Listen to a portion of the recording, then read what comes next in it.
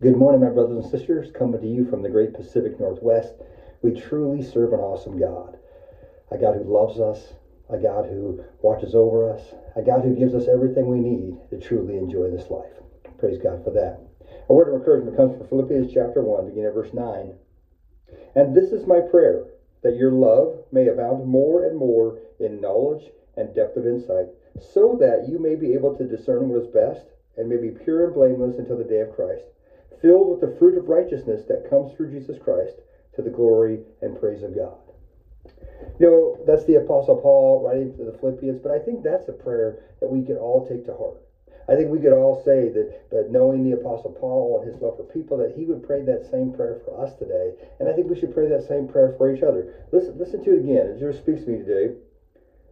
That your love may abound more and more in knowledge and depth of insight, so that you may be able to discern what is best and may be pure and blameless until the day of Christ, filled with the fruit of righteousness that comes through Jesus Christ, to the glory and praise of God.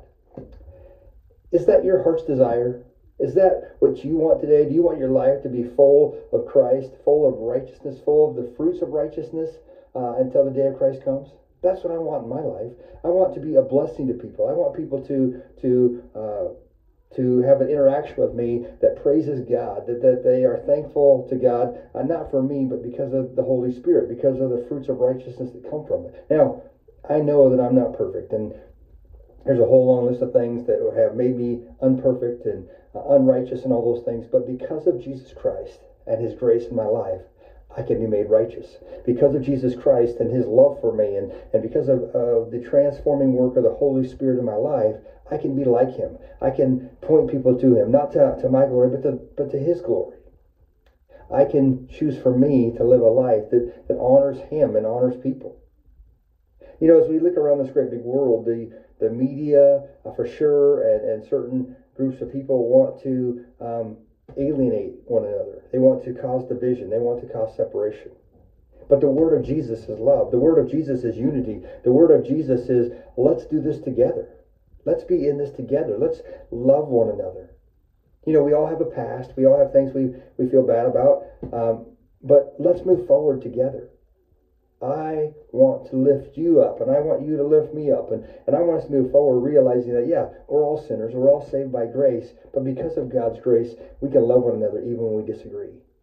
So whether, we're upset about the color of the carpet in the church, or whether we're upset about, how this looks or that looks, or, what's our favorite and what's not our favorite, or blah, blah, all those different things that can come up, let's focus on what we have together, the love of Christ. I want to be able to look at every other human being and see that God has created them. I know that we are tainted. I know that especially news stories can paint a light of people that sit with us. I know that we can start making generalities about people based on things that we shouldn't. But let's just try to love one another.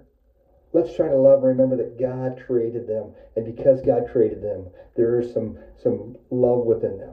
And even those who might be the worst of the worst, maybe the criminals on death row or whatever, I don't know, whatever would be the worst of the worst. Let's decide to love them today. That even if we don't make contact with them, even if we can't, let's pray for them today. Let's love them and pray in hopes that the love of God will reach their hearts. I want to be about serving others today. I hope you do too. But whatever you're going through, trust that God loves you. Father God, thank you for this day. Thank you for your great love that loved us in the midst of our sin and of our worstness.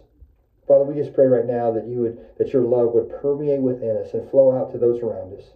That as we come in contact with people who may dislike us, even hate us, who want to persecute us or even kill us, even though that's not too likely here today, Father, we just pray that your love would reach their hearts.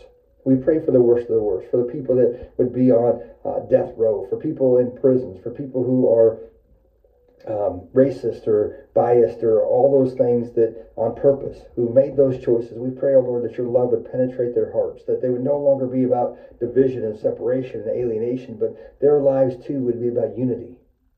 May we come together as a world in your love, and may your love reach to the farthest corners of the world. Father, it seems impossible, and by human standards it is, but by your standards, these things can happen. Father, help us to be faithful to follow you today. Father, please bless those who need a special blessing, whether it's physical, mental, emotional, spiritual, even financial, whatever the case is. Would you bless each one according to your will? and may that bring you praise. We ask for these things in the name of our Lord and Savior Jesus Christ. Amen. There you have it. God loves you. We are praying for you today. May the righteousness of God and the fruits of the Spirit show through your life. Have a great day. We'll see you tomorrow.